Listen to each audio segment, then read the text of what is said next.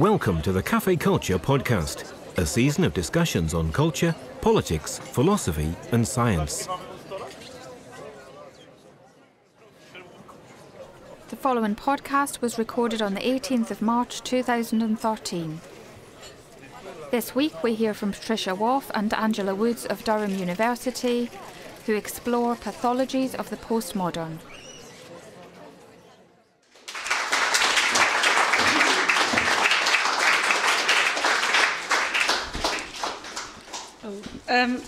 It's also a great pleasure to be here, and thank you very much for inviting me.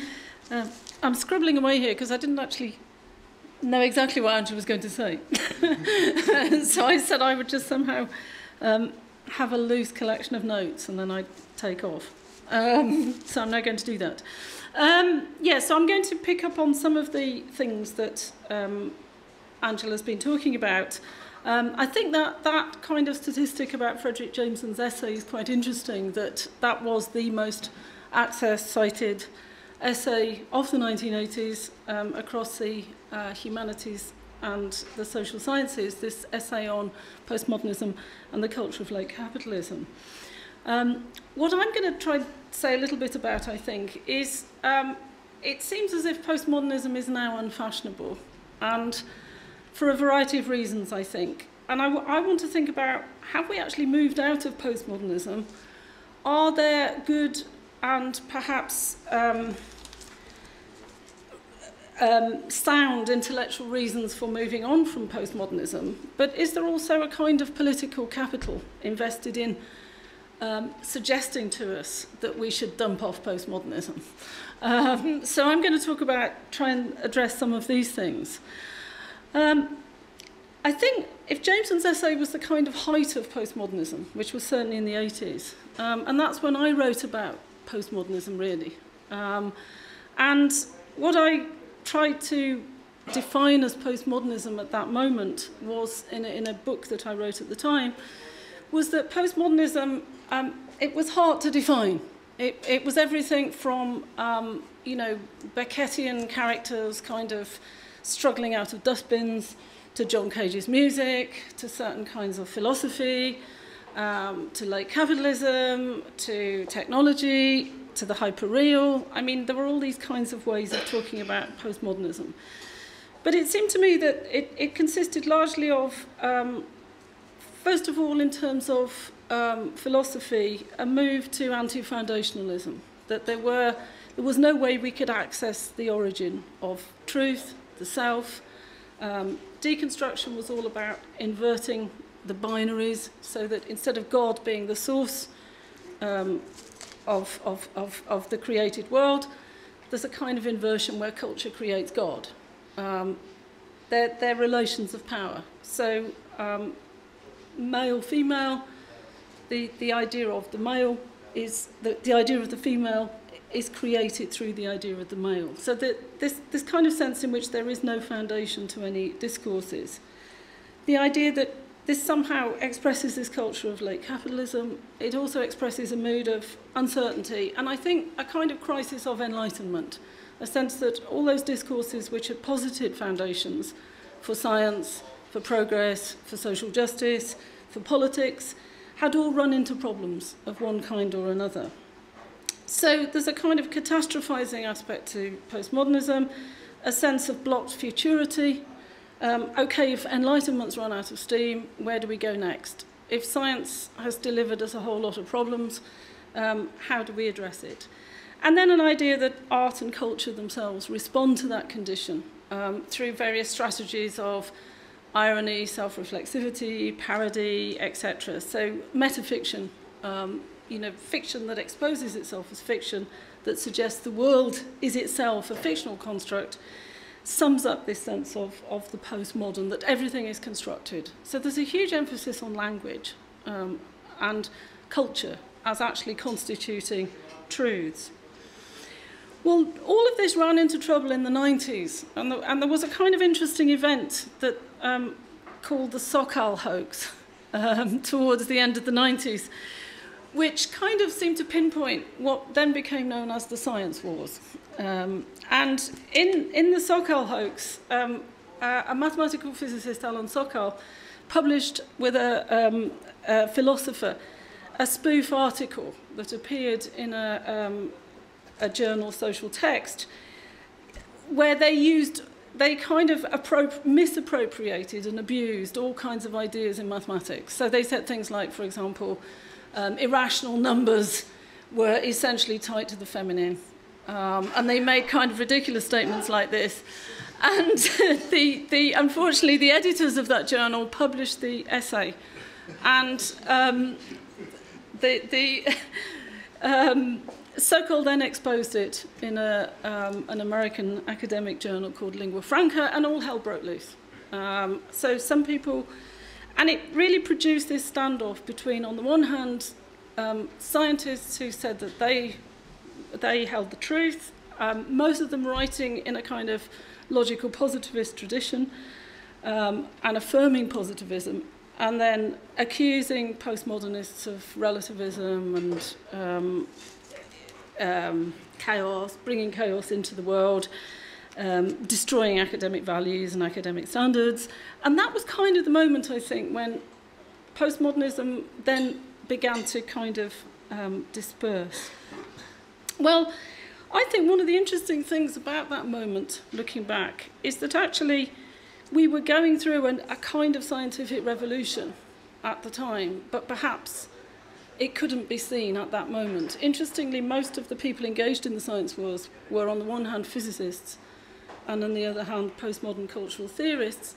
But in fact, what had changed hugely from the period, say, from the two cultures debate between Snow and Leavis in the early 60s, and of course Snow is also a background in physics, chemistry, was the rise of the biological sciences. And so when we get to, by the end of the 90s, which was referred to as the decade of the brain, we seem to be in a wholly new territory. And so people like Steven Pinker wrote books, for example, like The Blank Slate, he calls it, where he says postmodernists are basically cultural utopianists who think that you can just invent societies because there is no basis to human nature. And what Pinker said in that book was that we now know, and he's drawing on the then evolutionary psychology and the burgeoning discipline of neuroscience, we now know that we're wired up in particular kinds of ways. And this is really the beginning of what one might think of as the sort of evolutionary epic, which runs from everything from molecular biology through evolutionary psychology to the current neurosciences. And it's what Raymond Tallis has recently called Darwinitis and neuromania.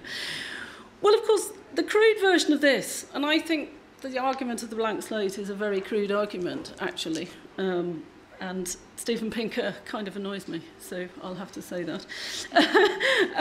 But the argument of the blank slate is really that all these postmodernists have got it wrong, like all the cultural constructionists in the past, and Pinker uses this as an argument to attack the humanities. He says basically, you know, science has always been the place of knowledge and truth, and that now science has shown that it has to be the place of value as well, that postmodernists have proceeded from a cultural relativism to an epistemological relativism, whereas science now, the science of human nature, which is evolutionary psychology through to neuroscience, is now telling us not only how we've evolved, but therefore what our propensities for certain kinds of behavioural activities are, and that these are not culturally constructed, but they're biologically grounded.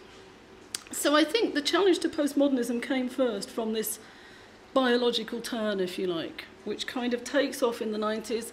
And that's, of course, the moment where you get genes for this and genes for that, and a kind of popular journalistic discourse of the gene and wiring for this and wiring for that, and that this is going to be the future, and this has displaced talk of culture and cultural construction.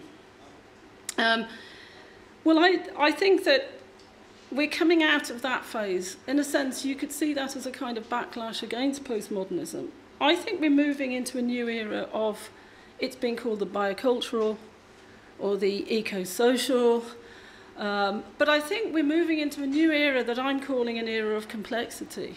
where in fact we recognise that most of the world's problems, including those of health, are not problems that can be reduced to either biology or culture, but they're actually a sort of complex constellation of an entanglement of the biological and the cultural, and that neither purely culturalist thinking, like the postmodern, is going to offer solutions to them, but neither is the kind of scientific thinking that grounds itself in mechanistic causality. That in other words, we need a new, more complex kind of thinking that thinks of causality in terms of the sort of circularity that you get in complex systems theory, in fact.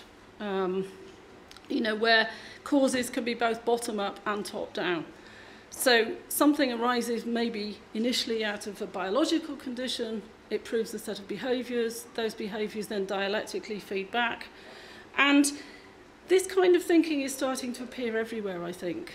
At the time that Pinker's writing, we were going through a moment of neo-Darwinism, where the favourite discourse was the selfish gene. And it was based on the sort of biological thinking that was associated with Crick and Watson from the 50s, the famous essay that appeared in Nature with the discovery of DNA in 1953. But Crick said that the central dogma of biology was that the causality is one way. In other words, there's a gene, it carries information, it kind of builds a human being, and there's no way in which what that human being does in the world, or the culture it lives in, can then feed back and alter the gene. Well, we now know that's not true. We're now moving from a neo-Darwinist moment to what we might think of as an epigenetic moment, where instead of the kind of Dawkins thinking about the selfish gene, we've moved into an era of developmental systems biology, recognizing that the gene has a complex dialectical relationship and kind of builds its own environment and then is shaped by that environment.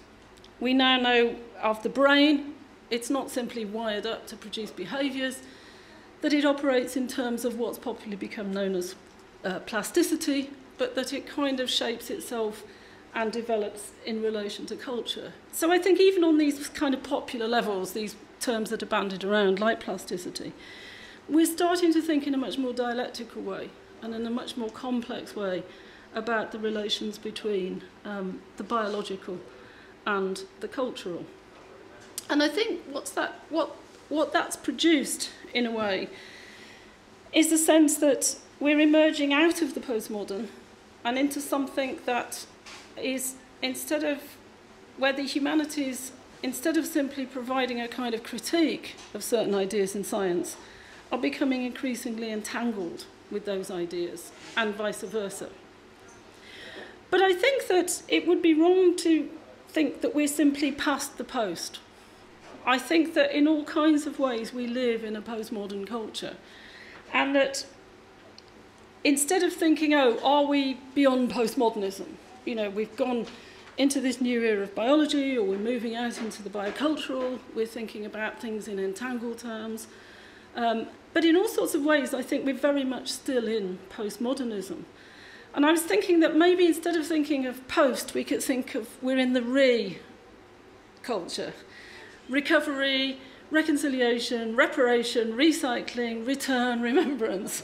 And interesting that Ehrenberg talks about this moment as a kind of depressive moment, because also, you know, if you think in terms of Melanie Klein's notion of the schizophrenic and the depressive, Klein says that the schizophrenic is about splitting and fragmentation. It's how the child comes into the world and constitutes its sense of self, the good and bad breast. And then it moves to a depressive moment where when it recognises itself as whole, it also recognises that the mother, the caretaker, is whole.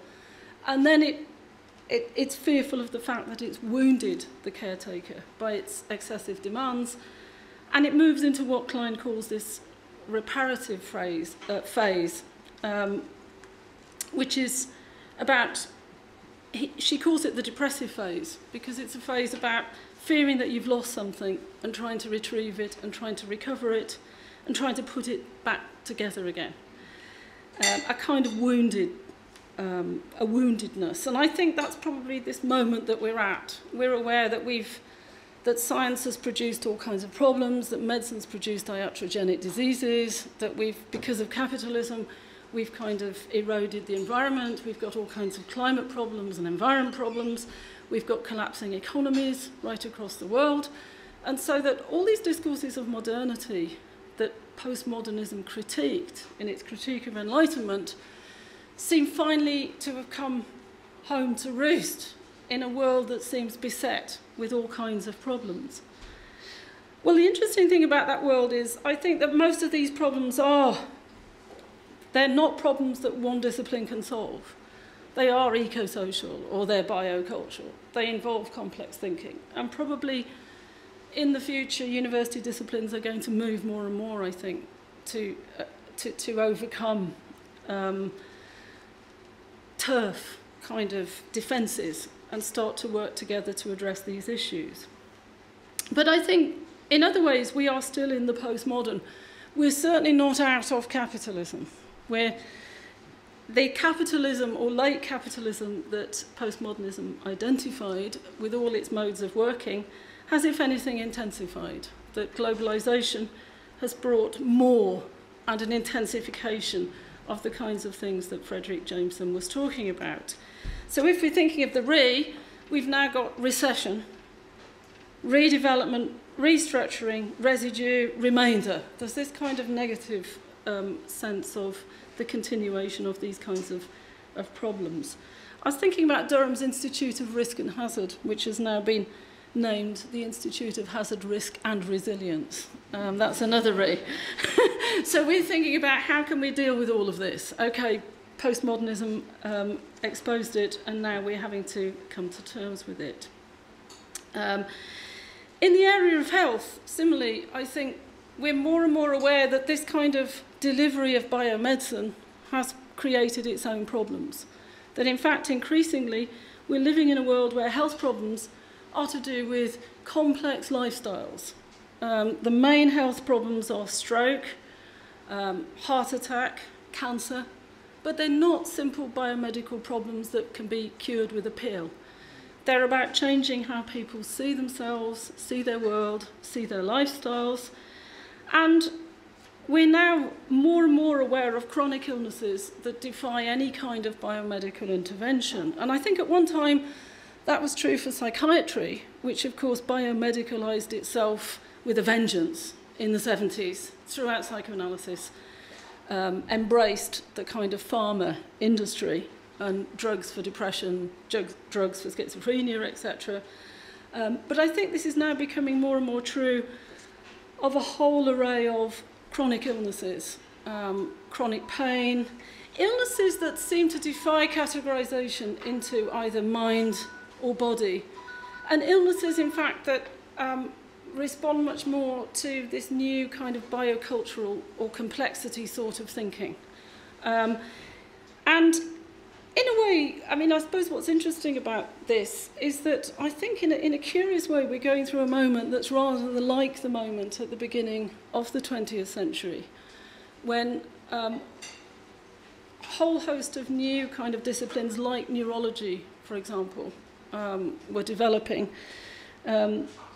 and where there was a culture that was very much thinking about these issues around the relationship between the brain and the mind. And certainly literary modernism is absolutely kind of focused around these issues. You've got on the one hand a kind of medical materialism that is trying to argue that illnesses like hysteria, for example, were caused by brain lesions or caused by hereditary degeneration or caused by faulty wiring in the brain. And then you've got psychoanalysis and phenomenology, in fact, early phenomenological psychiatry, trying to challenge that kind of medical reductionism. And I think we're going through another moment like this because of these huge developments in the neurosciences, because we can now look at brains, you know,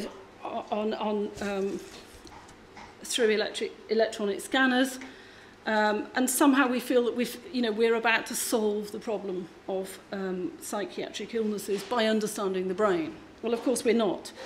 So we're kind of in this moment then where I think there's on the one hand a kind of impulse towards biological and medical reductionism, and on the other hand this emergence out of the postmodern and into something much more complicated, a sort of biocultural and eco-social, etc.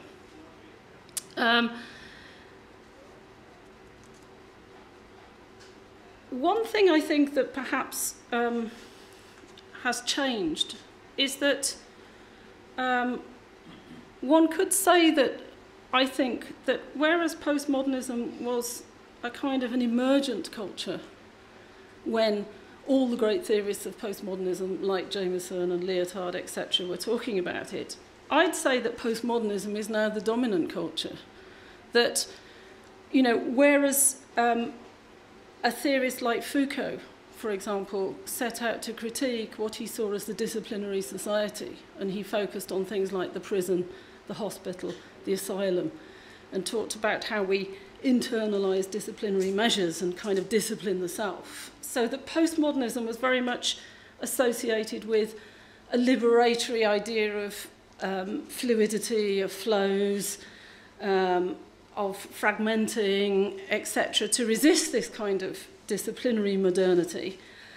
It's clear that the dominant culture now is one of networks, the neo-corporate, the internet, technology, globalization, deregulation.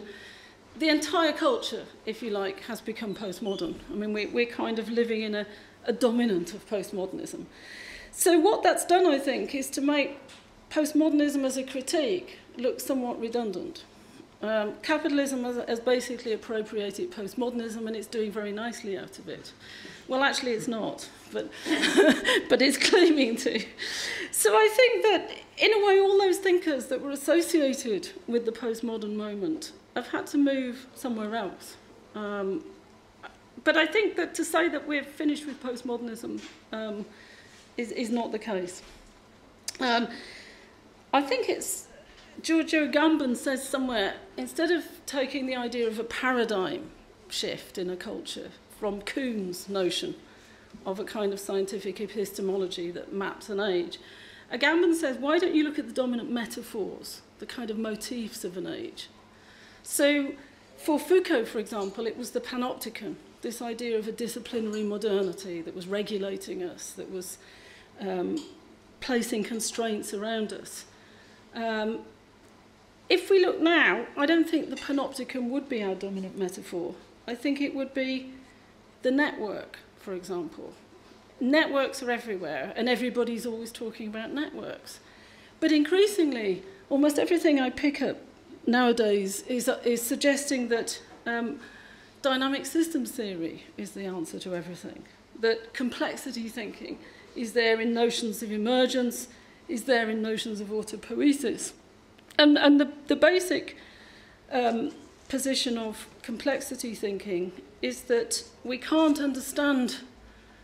begin to grasp a complex field by thinking in terms of mechanistic or linear causal explanations, because a complex field is always more than the sum of its parts.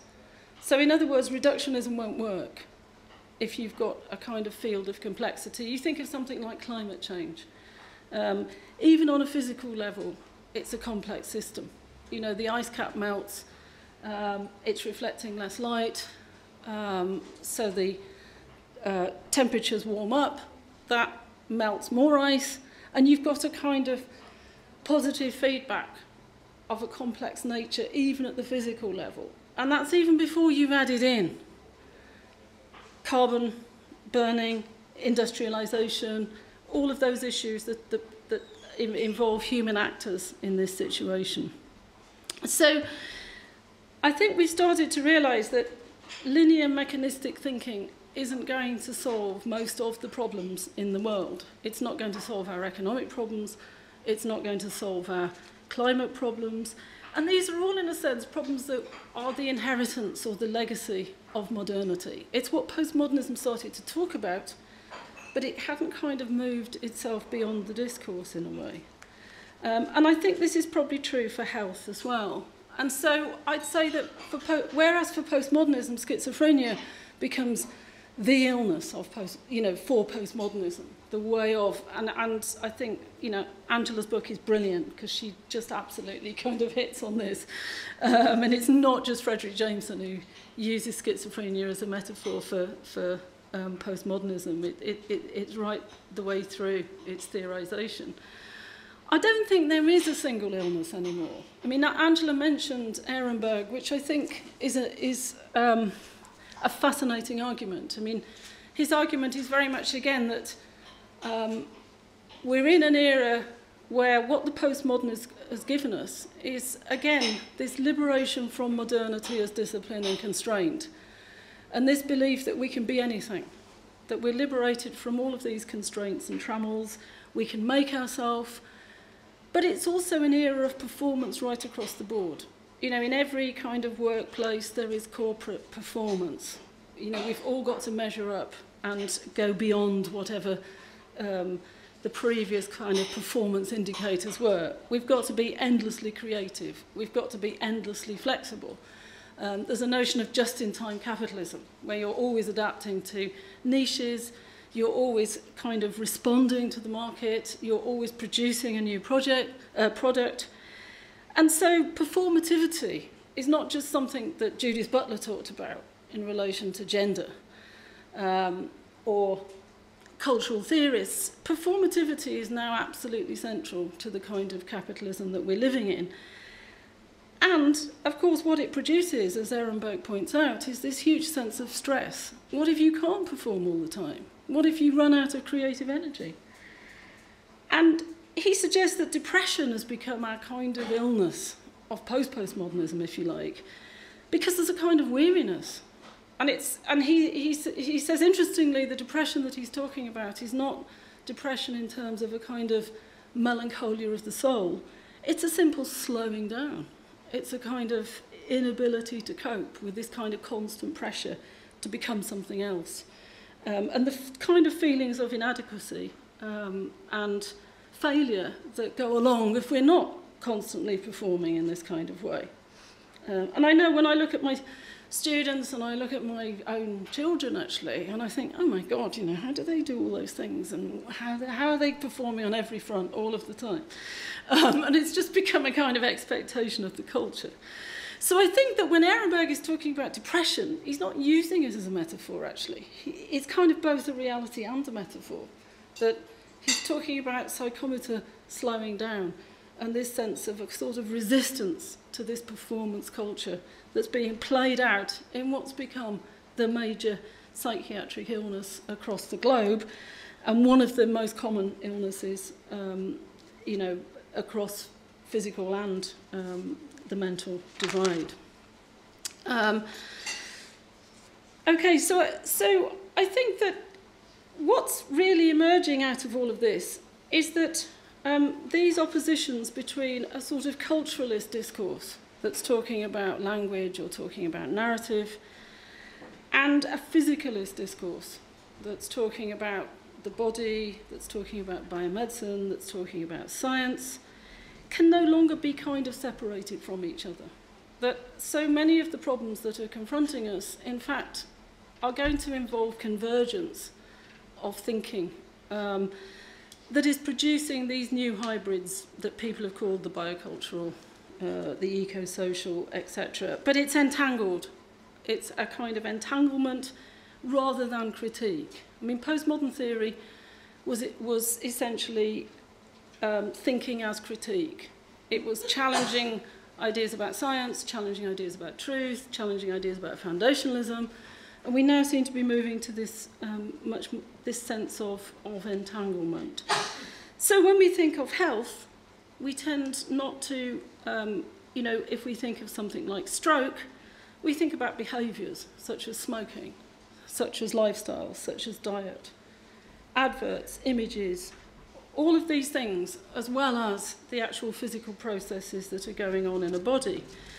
And Bruno Latour in 2004, he said we basically need to move from an idea of critique to an idea of entanglement if we're going to think our way around this. And he calls it assemblages. He says that illnesses have become assemblages. If you take something like AIDS, it's not just the HIV virus, it's about homophobia. It's about what kind of research is funded.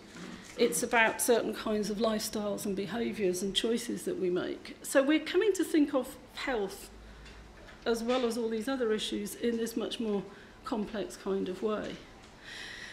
Well, of course, Raymond Tallis has argued that, you know, actually what we're looking for are quick fixes.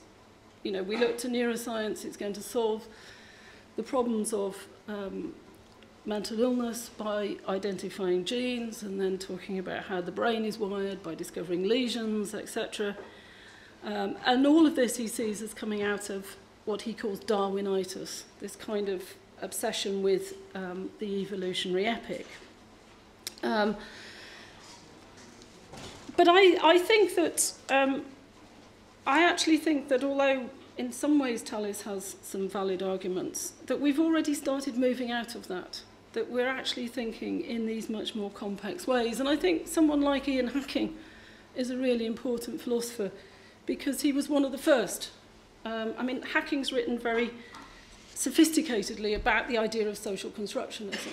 I mean, there's a book I love called, and I know Angela does too, called Mad Travellers, about an outbreak of fugue in late 19th century France, where all these clerks suddenly went into fugue states and were found hundreds of miles away, not knowing how they'd got, you know, travelled away from their houses and their families and all the rest of it.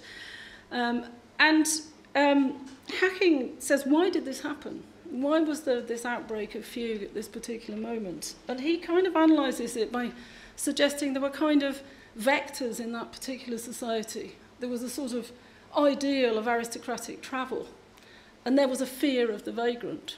And somehow or other, these clerks whose lives were boring, who were trapped in offices with no kind of future, you know, start to produce these odd symptoms where they move into these fugue-like states and kind of take off and travel. And he suggests that in some ways you can see that as a culturally produced illness, but of a very complex kind. And it's a way in which they are expressing a kind of sense of malaise that's very much grounded in their own cultural moment. And I think that we've become fascinated by these kinds of illnesses that seem between the mental and the physical. Illnesses like Tourette's. I mean, Tourette's is fascinating because we've all had moments where we'd like to just launch a load of obscenities and have the kind of freedom to do that.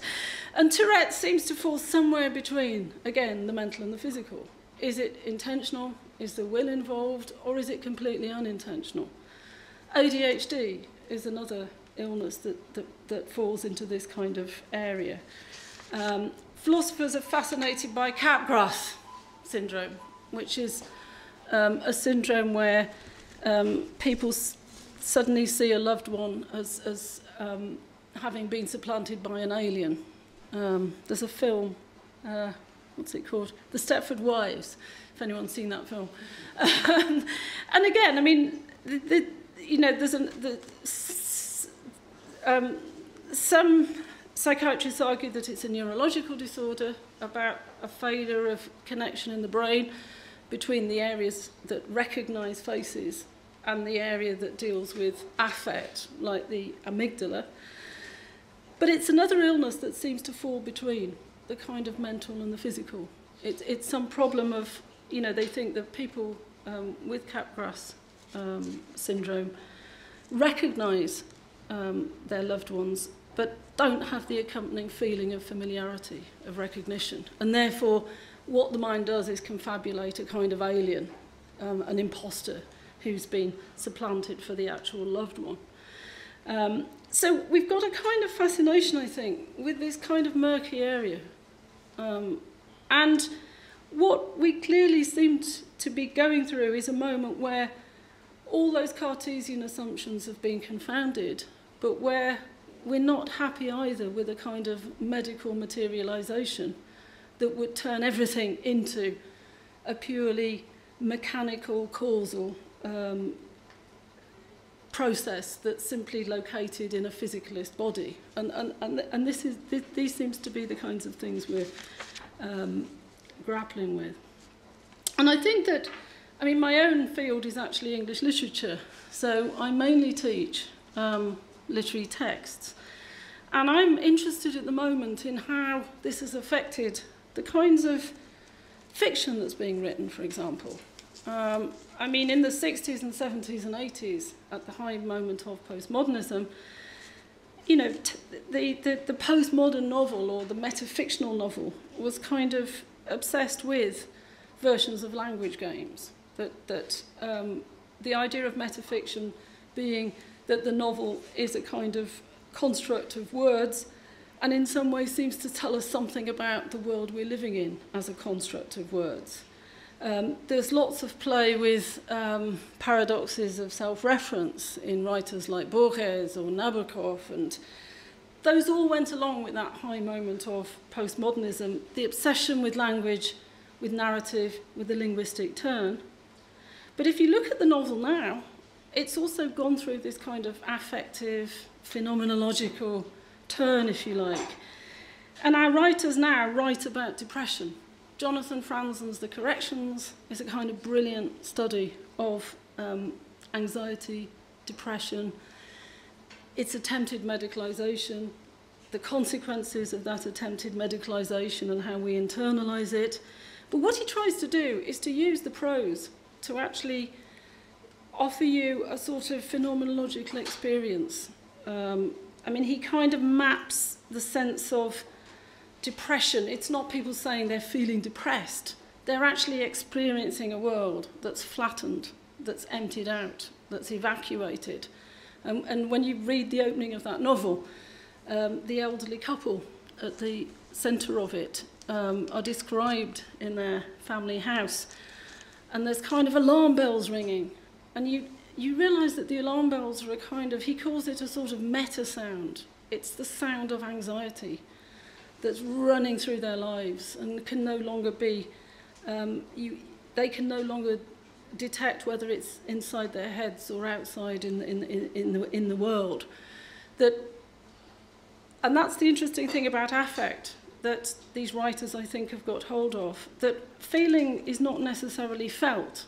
And it was Sartre, I think, who really first wrote about this. Feeling is not necessarily felt in the body. Feeling is mapped onto the world. So if we're depressed, we might not think, I'm depressed, or we might not have a sense that we're depressed. But the world seems grey, seems flattened, seems emptied out. And novelists are very good at kind of constructing worlds that seem to carry that sort of feeling, tone, or mood.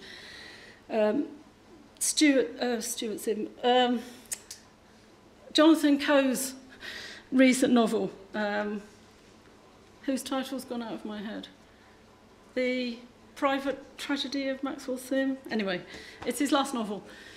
It's about a depressed kind of insurance salesman who starts hearing voices, in fact, but whose world is this kind of neo-corporate world of mobile phones, of internet connections, of depersonalisation, of derealisation.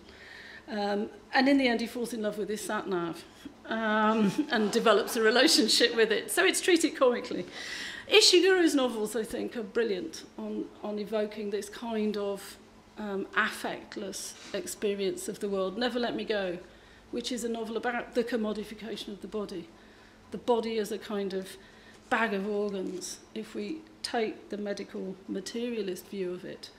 But it's mapped out onto the landscape. It's delivered in the tone of the narrator. And there's a very moving passage at the end where the narrator, who's just lost her closest friend because his organs have been donated, that's the phrase that's used, where they're actually being forcibly removed to be given to the affluent.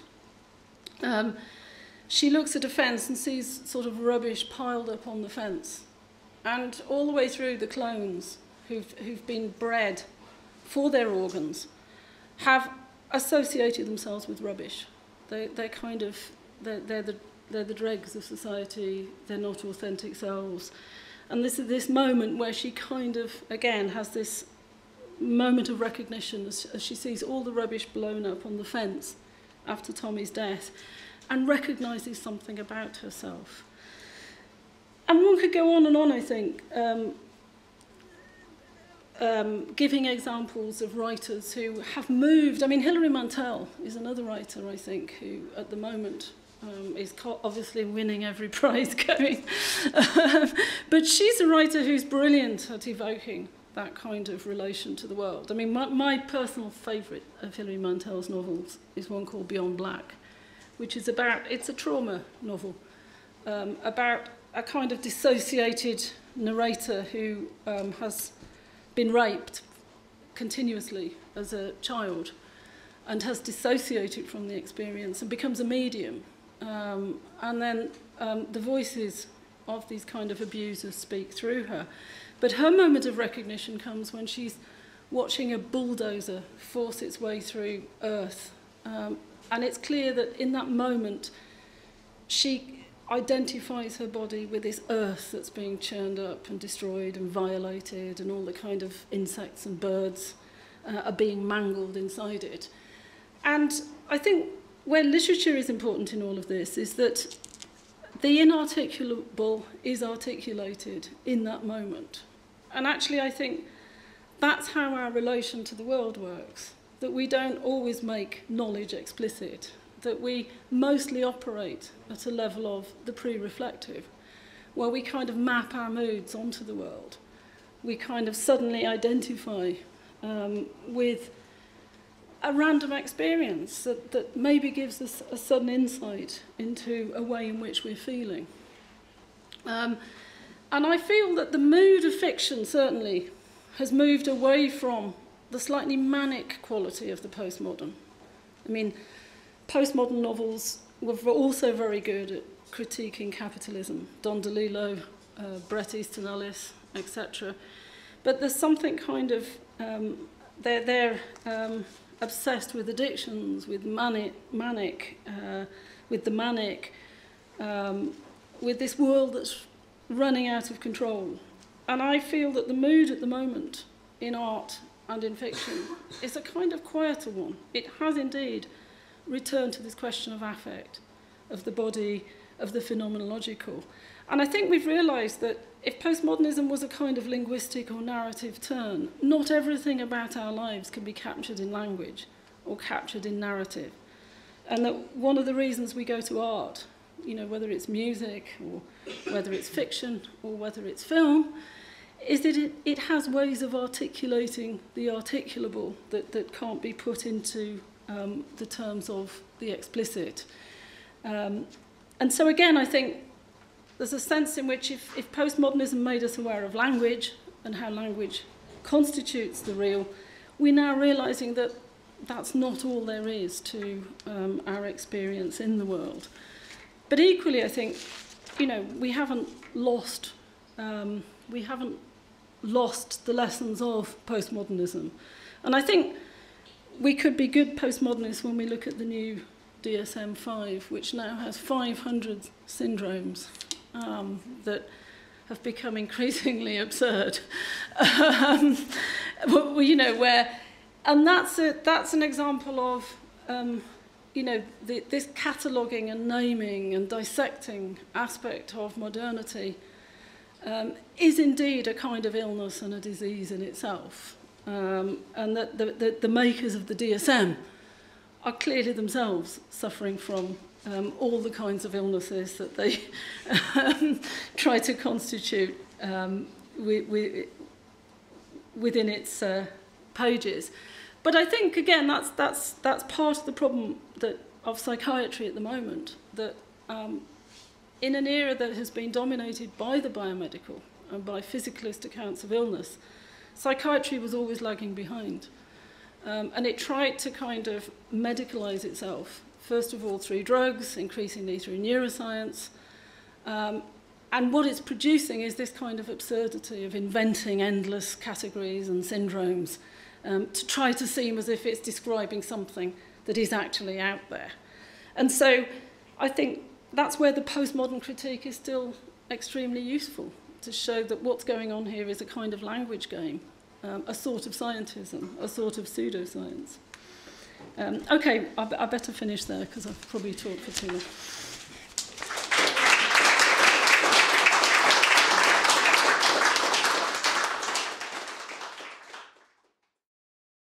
Cafe Culture North East is supported by Newcastle University, Peels and the British Science Association. We're also supported by Ginger's Cafe in Dance City, who host the events.